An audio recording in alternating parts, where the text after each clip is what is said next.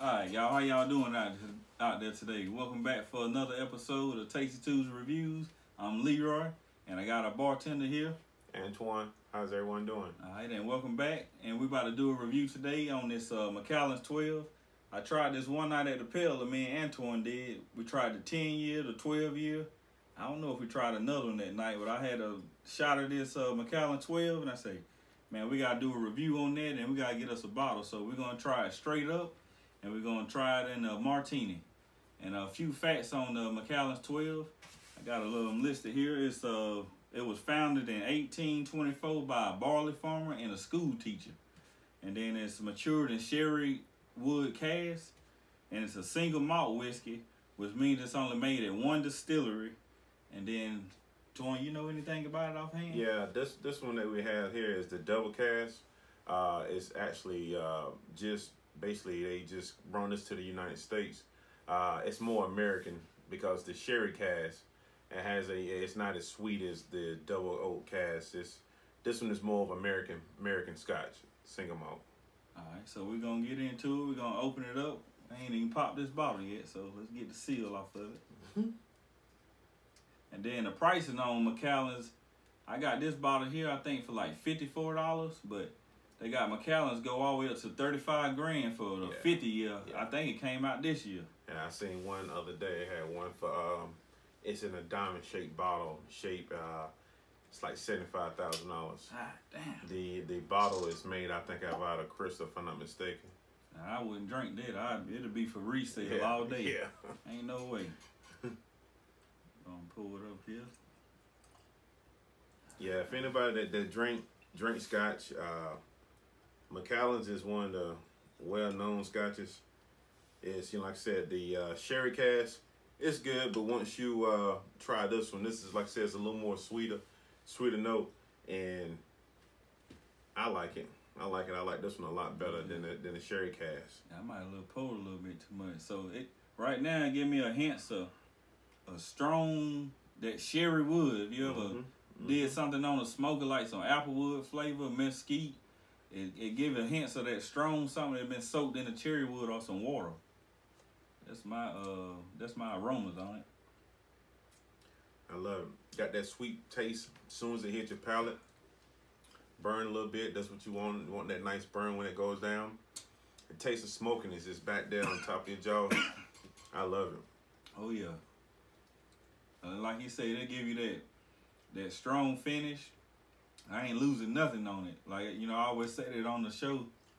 I like to take a shot, and you don't lose nothing on the finish. Mm-hmm. I like it there. Also, now that I'm drunk a good bit of it, I'm getting a little pepper taste. It's really good. It still give the same finish, though. Yeah. Like, you don't lose no strength on it. Nah.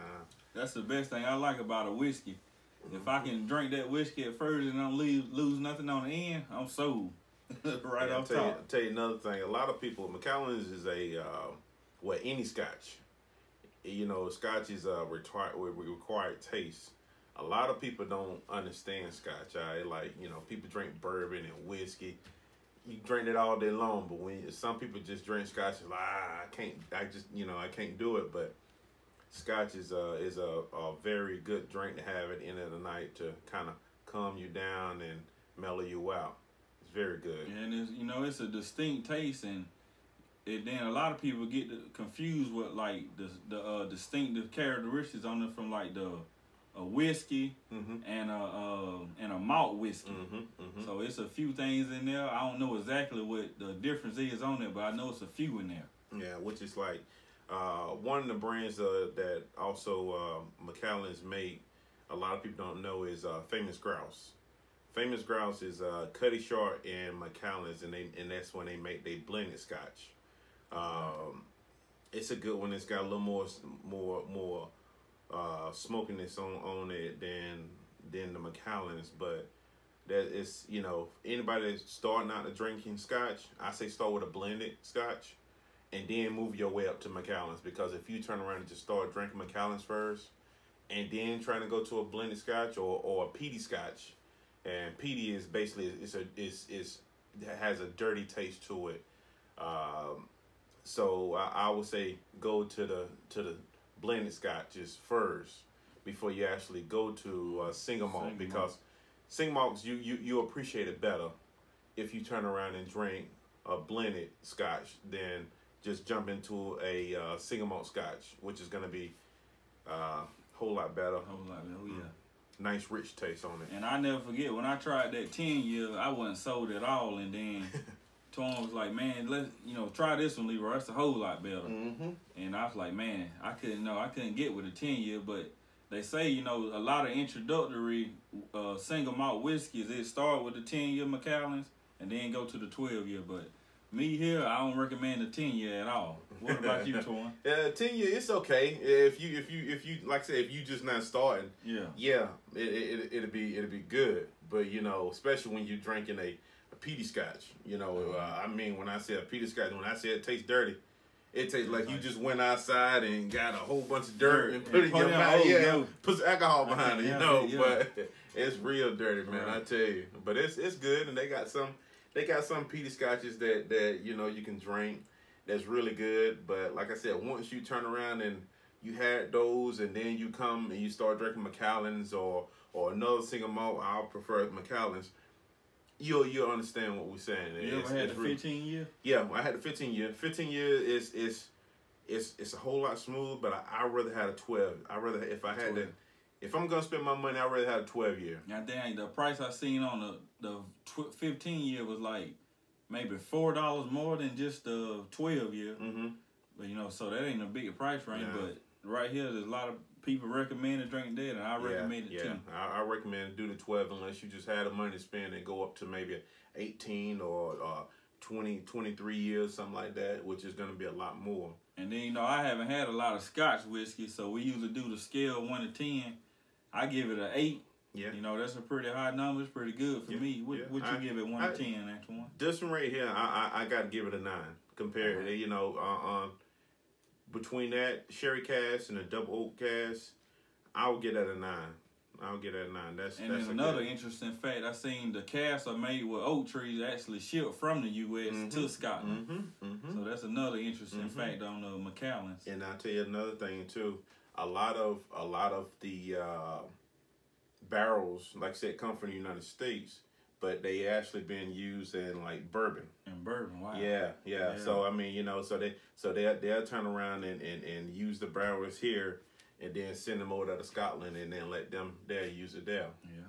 So now, because they already basically did all the burning and everything. We're gonna have to do an episode on the sherry oak cask and then a regular barrel cask with whiskey made in. Mm-hmm. See how they leak and kind of like wine, how that fermentation come in there too. Yeah, it's pretty awesome. Oh yeah, it's pretty awesome how they turn around and burn the whole thing, put it together. When I did that wine tour, they showed me all that stuff and how the longer they leave it in the cask thing, aging, how it leak and stuff. So it's losing a lot of alcohol on it. So for instance, on another type of whiskey, Jack Daniel's single barrel. Right. So what they do, that's sit at the top of level of what they ages all they whiskeys, and they call it the devil's cut sometimes, but that's what.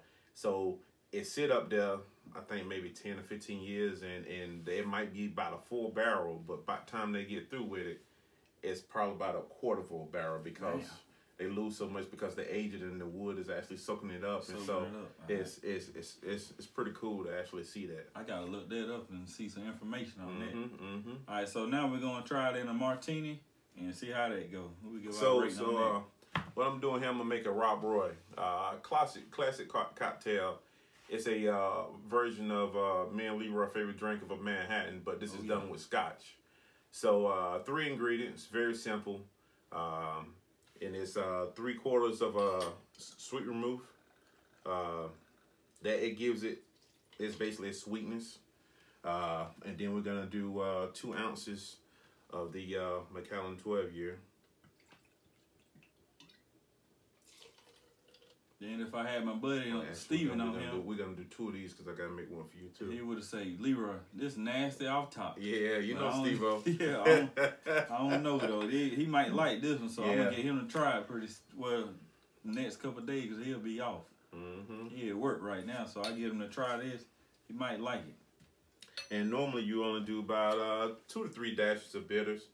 But since I'm making a double, I'm gonna use about 6 dashes of bitters. I like the bitters. Bitters is actually it's pretty good, and then it's more alcohol. And then when I usually do my Manhattan, I like to go with the one with the orange bitters. Oh yeah, that one right there pretty rough. You can actually use the orange bitters. The original recipe for the Rob Roy is made with orange bitters. All right. So now you're gonna see already. I got that here on deck if I need it. So we're gonna turn around and stir this about 30 seconds, unless you see it's diluted the way you want to have it diluted. And it's just putting a little bit of water in there. You don't want to shake this cocktail just because it actually foams it up a little bit. And you actually, with this right here, I'm just putting a little bit of water in there. If you shake it, you're actually going to put a lot more water in there, and it's not going to taste right. Another thing, that remind me when I see him make them Negroni drinks. Oh, we got this one lady come in at the pillar. Yeah. Her favorite drink is that Negroni. Yeah, I never tried it though. I'm gonna have to try it one day. I love Negroni. I tell you that it's very distinct taste. Negroni is basically Campari, which is a bitters from Italy, and you do the gin. And it's one more ingredients, but I tell you, it's a drink that you got to get used to drinking. I mean, so it's really good. I think I tried it at one time. I was like, I ain't sold on this, but I'm gonna have to do one for myself. Yeah, once you drunk it 2 or 3 times, and then the crazy thing is Negroni is one of something like an old fashioned or a Manhattan, old time drink. They actually have Negroni week once a year because that's how popular that cocktail is. Right. So, and you don't want to leave the ice in there.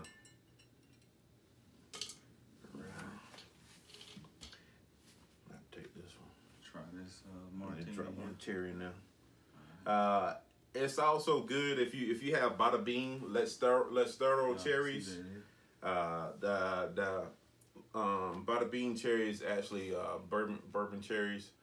It tastes a whole lot better. It actually soak up alcohol pretty good too.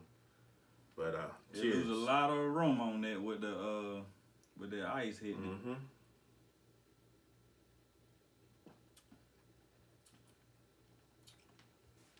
That's pretty awesome. Oh yeah, it tastes just like a Manhattan. I'm sold. Mm-hmm. Now, if y'all ever want a strong drink, y'all look up a recipe, Manhattan, you'll love it. Do it with the Macallan's 12.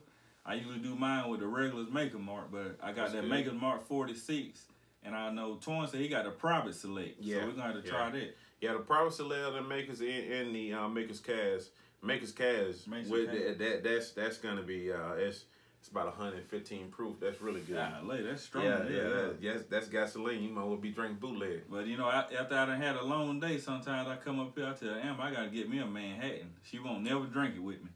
But she might like this one. Ain't too strong though. Yeah, I like this one actually. A Manhattan is a lot stronger than this, but I guess with the sweet remove and the bitters on this one, it kind of adds the alcohol on that. So I mean, and then you gotta realize too, this is a lot sweeter than the Sherry Cash. Yeah. So the sweetness, I mean, a lot of people probably like this because it's a lot sweeter.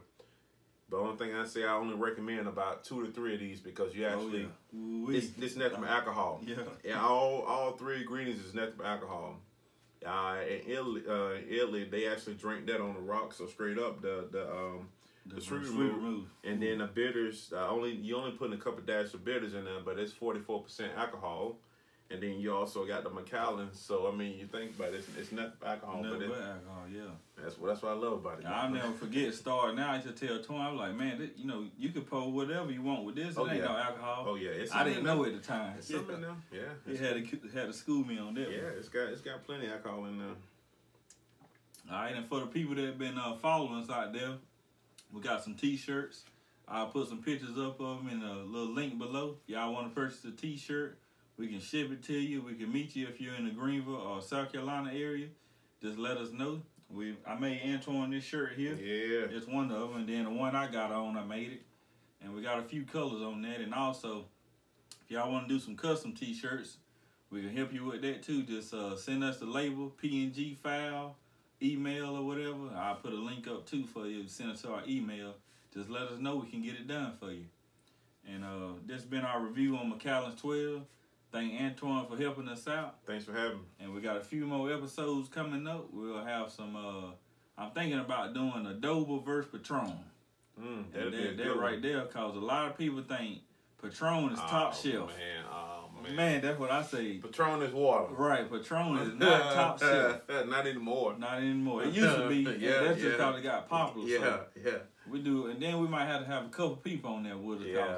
Everybody need to see the difference between that Double and that Patron. I wish Double get some more marketing out there so they can take that Patron down and decrease the price. You gotta realize, you gotta realize something that good that how Dover is the product Dover is so much better. And I mean, like I said, and nothing bad against Patron, but you know, you taste the quality. You know, I mean, that's just like if you got a Pinto at home and then you go get a Lexus, you gonna put that Pinto up, right? That Pinto, you know it's small, it's burning gas. That's it. So you gonna drive a Lexus more. Oh yeah. You know, so and that's the way I compare those two. You know, like I said, nothing against it, but you know, it's just the quality of what Dover put in there and they brand. Actually, right now we don't have a Dover in the pillar, but I know they got it downtown at Ray's. If you ever downtown Greenwood, check it out at Ray's. Especially on the Monday night, they do like half off. Oh yeah, industry night. So I'm gonna try to talk to the owner of the pillar, see if he'll get the Dover in there. So we'll see what he say about that. So thank y'all for tuning in.